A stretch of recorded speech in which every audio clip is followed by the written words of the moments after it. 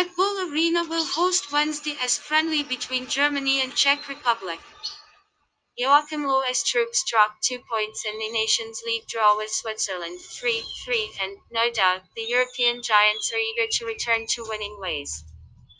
Bayern München midfielder Joshua Kimmich is unlikely to feature against Czech Republic as he suffered an injury in a 3-2 win over Borussia Dortmund, while Niklas Süle and Kai Havertz are out of contention due to recent positive tests for coronavirus. Thilo Kehler, Ilkay Gundogan, and Leroy Sane, on the other hand, returned to the squad.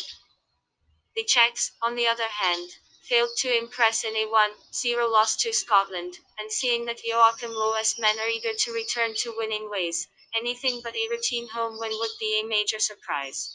In their last meeting, 3 years ago, Germany defeated Czech Republic 2-1. Prediction: 3-0.